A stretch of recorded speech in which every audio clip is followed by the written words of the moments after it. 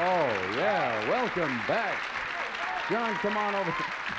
I got the bar all set up.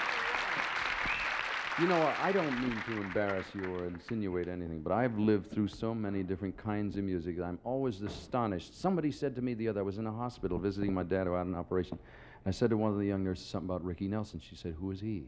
Yeah. I mean, is it possible that time goes by so fast? Oh, yes, it is. Well, of course, well, whatever.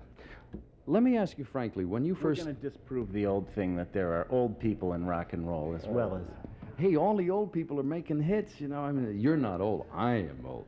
I want to talk to you about the real old days, though, in Greenwich Village. Who was hanging around in those days that you used to listen to down there? Well, I used to listen to as many people as I could, and very often I was accompanying them. Because of harmonica, I played with Timmy Hardin, Fred Neil. Most important, I did a lot of time with Fred. He's making a comeback now, too. Yes, indeed. And Mississippi John Hurt really had a lot to do with turning me on to a lot of music that I didn't know about, and Doc Watson. All right, now stop there. Jump ahead in time.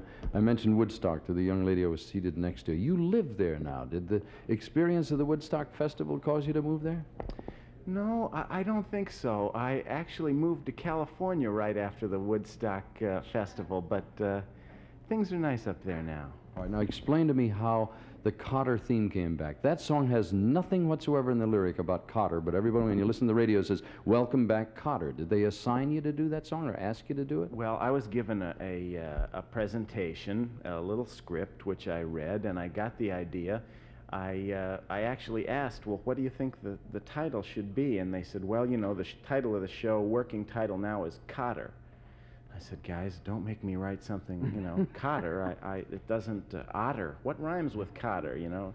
So Welcome Back was sort of the spirit that the script had in it more than anything else. All right, now tell me about your album of Welcome Back, the selection you're going to do. Is this a calliope or what? Yes, it is. As long as I'm going to pound on something, it might as well be a friendly calliope. And the song is one of the songs in the album? Yes, from the Welcome Back album, which has a lot of goodies on it. This one's called Hideaway. Let us do it. Ladies and gentlemen, Mr. John Sebastian.